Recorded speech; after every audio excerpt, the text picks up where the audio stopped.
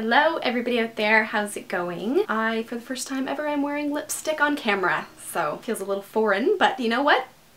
Being festive, it's Christmas time. Today I'm going to be sharing with you my herbal tea collection. I'm really excited to chat you through all of the teas that I own and their benefits as well. I love tea, but I especially love medicinal herbal teas. I do have one or two teas that I drink just for like their flavor or like as a dessert tea, but 95% of the teas that I drink strictly for their health benefits, which is what I love so much about herbs and herbal teas, is how their benefits are so varied and they're so diverse in what they have to offer for our bodies. And so over time I'm always collecting another tea.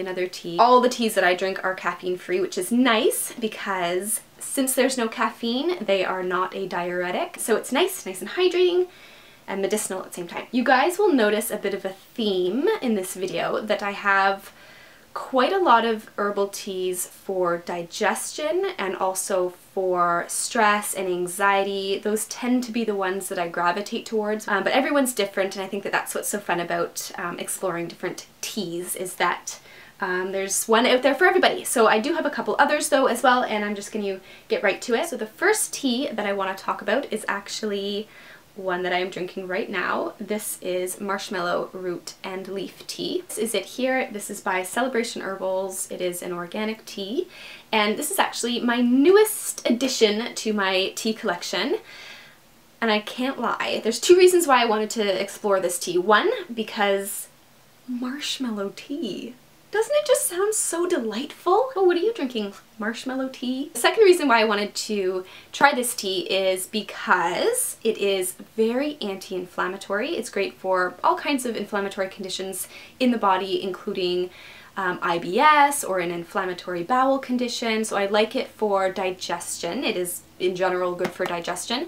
It's also good for the urinary tract, so it's good for prevention of a UTI. It really helps to soothe mucous membranes in the body. Similar to another herb called slippery elm, marshmallow is mucilaginous. I think that's how you pronounce that. Mucilage. It contains mucilage, so it's basically a thick kind of like slimy coating sort of when you infuse it. So very soothing as well for the throat, for bronchitis. Just think inflammation when you think marshmallow. It has a very light flavor, like very, very light. And another thing that I'll mention is that when I'm drinking my medicinal teas, which is a majority of the time, I just drink them straight. I don't sweeten them. I don't add anything to them. I just want just the real deal. I just want the full herb in my body. What is happening with this hair? Why does this hair not want to go with the other hairs? Do I look really pale? I feel like... Next tea that I have here is ginger tea. Ginger is such a lovely tea, and I think it's one of those teas that everyone should have on hand. Ginger is very good for digestion. Again, I'm actually just going to take you guys through all my digestive teas. Very good for digestion, very good for nausea, as we all know, and that's, you know, that's pretty much it about ginger. It's also anti-inflammatory as well, and just kind of good to stimulate digestion. It's good after a meal. It's good in the morning to kind of get your gastric juices going as well. Be sure that when you are choosing herbal teas that you still read the ingredients, because there are times that they will add like natural flavors added or you know, other things like that. And so I always like to make sure that it just says that it's just the herb and that's it, nothing else in it. My next tea here is peppermint tea. I love peppermint, and you know what? Peppermint has been always a little bit of a funny thing for me. Just peppermint in general. Anything peppermint flavored. Mints, gum, mint chocolate, mint tea. I've never really liked it. It's always been something that just has never... I don't know, just drinking mint has always been weird. However, recently, probably over the past few months, I have been enjoying peppermint tea. I find it excellent after a meal. This is another one that's great to soothe digestion. It's great if there's any gassiness.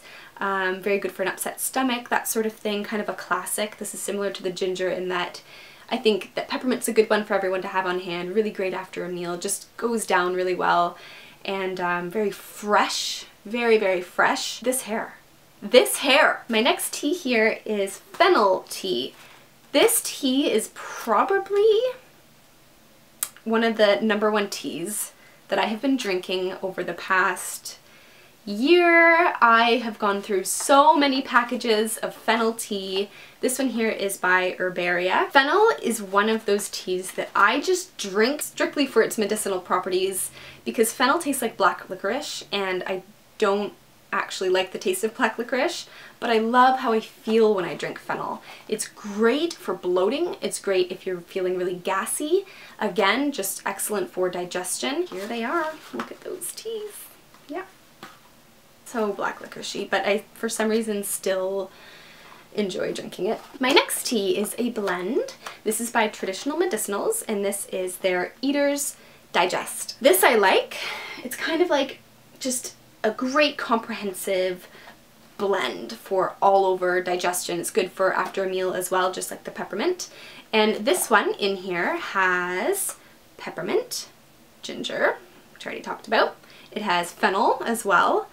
It has alfalfa, papaya leaf, cinnamon bark, and lemon balm as well. Lemon balm is very relaxing. You can take it just on its own. It's good for stress and that, but in this case they're kind of using it as a digestive tonic. This is kind of, I like this if I'm just really feeling like I just want to support my gut. I've had a number of digestive issues in my life, so that's why I really like to have lots of these sorts of things on hand. So yeah, moving on to some of my other types of teas. I have here holy basil. Holy basil is an adaptogen. It's very anti-stress, very anti-anxiety. Great any time of the day. It's not a sedative, so you can take it in the morning, in the afternoon, in the evening. Still would be nice before bed, but holy basil is just lovely. One of my favorite holy basil or tulsi teas is by the company Organic India, and they do a tulsi masala chai holy basil tea, and I haven't been able to get it in quite a long time, but I just love it so very much. I love chai tea, which I will share with you in a moment. This also has a little bit of rooibos leaf in there too, so all around very great tea for stress. My next tea here, again by Herbal. This is chamomile, and chamomile is kind of a classic, a very calming herb, very calming tea to drink. Very good as well if you're feeling stressed out. But chamomile, you can actually do compresses if you, why did I put that? I put that on my nose because I used to have my nose pierced, and when it was healing, I used to do a couple chamomile presses on my nose.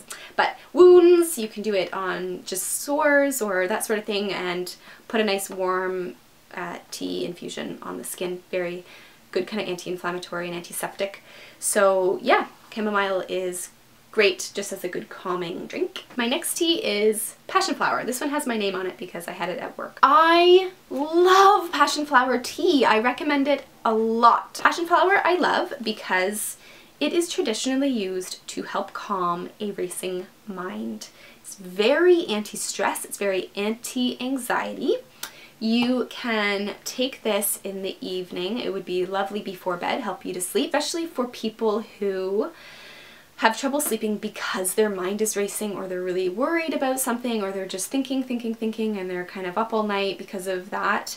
Passion flower is great for that. So that's what I love about passion flower. On to the next. The next one that I have here is raspberry leaf. This is by Traditional Medicinals. This is an organic raspberry leaf tea, and I have such a special place in my heart for raspberry leaf tea because it's a uterine tonic. It's great for the female reproductive system, and that's just sort of one of my things. I just am very passionate about women's health and the female reproductive system in general. All things baby related. This is great during pregnancy, especially in the 3rd trimester, because it's a uterine tonic. It kind of helps to sort of prepare the uterus, strengthen the uterus, get things ready, and so that's what raspberry leaf is great for. It's also a great source of vitamin C. It's great before your period, a week or 2 before your period. helps to ease cramping as well. Next one that I have here is nettle leaf. This is also by Traditional Medicinals. And nettle leaf is kind of just an all-over nutritive tonic. It's very, very mineral rich, rich in iron, a good source of iron. So again, also very good for pregnancy too. And just kind of overall just makes a really great tea. Great for a number of things, good for allergies as well. My next tea here is again by the company Herbaria, and this is milk thistle. Milk thistle is a very liver supportive herb. Very good for the liver, very nourishing for the liver, helps to stimulate the liver, really good for detoxification. So milk thistle is kind of just one of those liver teas. It's good if you're thinking of doing a bit of a detox by way of supporting and stimulating the liver, which is exactly what the liver is going to do, help to purify our blood, remove toxins more efficiently, is, you know, kind of the idea behind a healthy functioning liver, and milk thistle is great for that. I don't drink milk thistle all of the time. This is kind of something that I like to have on hand if there is ever a time that I want to just do a bit of liver nourishment for a few days or a week or two. A very lovely tea. My last tea is one that I've already talked about a couple times in my most recent videos, and it's just because I'm currently obsessed with it. So this is by Yogi, and this is the chai rooibos. I'm very, very particular, like I mentioned earlier, I'm very particular about if there's any like added flavors, like natural flavors added to like make it taste like something. I want it to just include herbs and that's it. And that's what I like about this one, because there's a lot of other chai tea blends that like add things to like sweeten it or add things to give it more of a chai flavor. But this one is only rooibos leaf, cardamom, cinnamon, ginger, clove, and then they put a little bit of stevia leaf in there, which is fine. It doesn't really taste that sweet. I do sweeten this with some local raw honey. Chai is just so delicious, and that's really why I drink this. And so I like this in the morning, but I also like it in the evening as well. And so that's that. Organic, non-GMO, caffeine-free. Lovely. So those are all of the herbal teas that I wanted to chat you guys through today. My little collection. I hope you guys learned a thing or two. Give this video a thumbs up if you enjoyed it, and leave me a comment below, and be sure to subscribe to my channel for weekly videos, and I will see you guys next time. Bye.